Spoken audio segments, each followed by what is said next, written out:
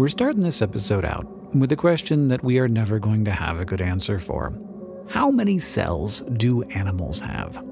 I can already hear me scoffing some version of, why is Hank Green asking me such an obviously unanswerable question, while a rotifer chills out on my screen.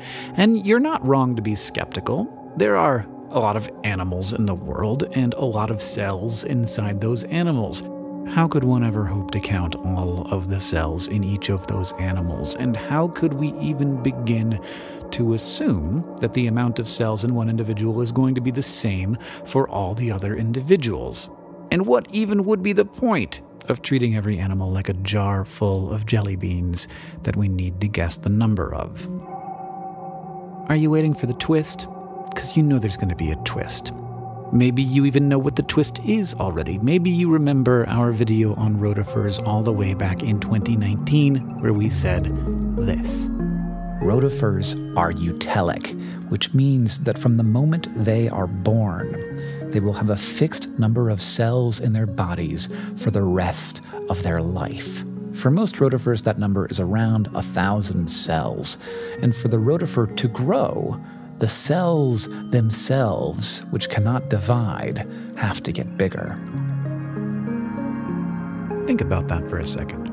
We know how many cells are inside of a rotifer, which means that at some point in history, someone sat down and counted the cells in a rotifer. And they didn't just stop at one rotifer, they kept counting, going from rotifer to rotifer to rotifer until a simple truth appeared. All of these rotifers had the same number of cells as each other. So the rotifer is one of the few animals that we can treat like a jar full of countable beans, and it is because of this property called utily. The number of cells in the rotifer has been set, which means that if you're looking at a mature rotifer, you know that you are looking at about 1,000 cells in action. It may be a little more or a little less depending on the species, but within those species, all the individuals will be the same in this one very countable way. Now, we had hoped at this point that maybe we could give you a fun exercise in historical imagination. We would ask you something like, what kind of person would have the patience to count all of the cells in a rotifer?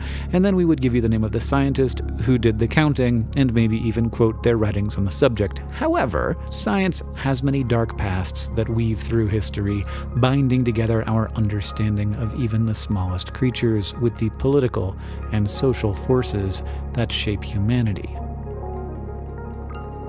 The word utily was brought into the biological vernacular because of a zoologist named Eric Martini, who, in the beginning of the 20th century, counted the cells in the rotifer species Hydatina senta and established the female individual had 958 somatic cells, meaning all of the cells apart from the individual's eggs. However, we have to add that in addition to Martini's contributions to our understanding of utily, his legacy also involves a debate between historians over whether he engineered a Nazi plot to spread malaria among Italian citizens in 1943, which would be considered an act of biological warfare. Martini was not the first, nor was he the last person to be associated with both important scientific discovery and Nazism. And while we could explore the question of how many cells are inside animals without making reference to him, we think that it's important not to gloss over the ugliness that often accompanies the history of science. Other scientists were also fascinated by utily. In 1932, the scientist Harvey J. Van Cleve published his paper, Utily, or cell constancy in its relation to body size, confirming the cell counts that Martini had made in his rotifer studies, while also describing evidence researchers had found for utily in animals like gastratrix and nematodes, and other scientists would add tardigrades to that list. Every animal begins its life as a single cell that is full of destiny. It divides and divides and divides, sending cells tumbling down a path toward their fate as they take on specific shapes and functions that have been preordained through a combination of chemical and genetic cues. In most animals, including our own, many of those cells continue to divide, whether that's to help us grow or heal or adapt. So while scientists have estimated that humans have around 37.2 trillion cells, their estimate is, by necessity, based on very restrictive assumptions about what a human body looks like. Ultimately, most of us will exist somewhere in a gray area of variation around that number. Some of us will have more, some of us will have less. Whether there's a deeper pattern underlying the disparities is hard to pin down, except for the fact that the heart of nature is diversity. But not for the rotifer. Sure, it started with an egg that divided and made more cells that followed a set path to their final fate, eventually growing into the mature, wheeled animals that we love to watch. But when the rotifer reaches maturity, it no longer makes any new cells. If it needs to grow, then the cells will grow, but they will not make new cells. And perhaps not needing to divide and make new cells creates a sort of peaceful constancy that means the rotifer doesn't need to waste energy on making new DNA and duplicating its cells. But it also means that if the rotifer gets hurt, it does not have the tools to make new cells to heal itself. We don't really have any idea of why rotifers or any other animal would become eutelic. There's no obvious phylogenetic relationship that exists between eutelic animals that we know of, and at times, identifying eutely in one species has led us to make incorrect assumptions about their relatives. That's because eutely itself is a diverse phenomenon. Some of those animals that we mentioned were eutelic. It turns out they are, but also they aren't. Tardigrades, for example, have storage cells that help distribute energy, but that also sometimes divide to make more storage cells. And some gastrotrichs have even been documented healing themselves after an injury. These may be cases of partial eutely, while some parts of the animal do maintain some kind of constancy, while others do not. Or it may be that even within a phylum, the occurrence of eutely has no obvious logic to it. Maybe some gastrotrichs are eutelic and some aren't. And as we said, those kinds of cases just add to the confusion of eutely.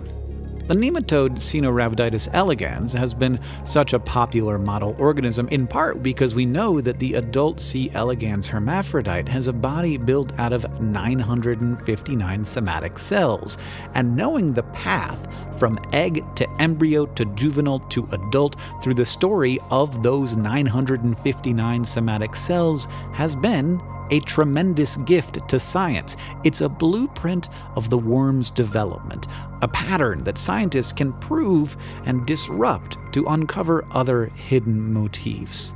But it turns out that C. elegans eutely is not the shared trait it was once thought to be among nematodes. Free-living marine nematodes were found not to have it, and other species have been found whose skin is dotted with a different number of nuclei, revealing variation where previous scientists had not expected any.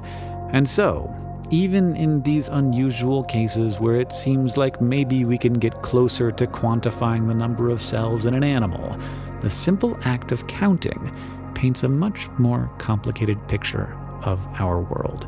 Nature loves to change, even if that is a change towards a bizarre case of constancy. Thank you for coming on this journey with us as we explore the unseen world that surrounds us. And thank you to all of the people whose names are on the screen right now. They are our patrons. They, in a way, are like the individual cells that make up the body of Journey to the Microcosmos' funding. Look, there are a bunch of people who decided that they want content like this to exist on the internet, and in order to make sure it happens, they support us at patreon.com/journeytomicro, which you can find a link to in the description. Check it out, see if you would like to join them. If you want to see more from our master of microscopes, James Weiss, you can check out Jam and Germs on Instagram, and if you want to see more from us, there's always a subscribe button somewhere nearby.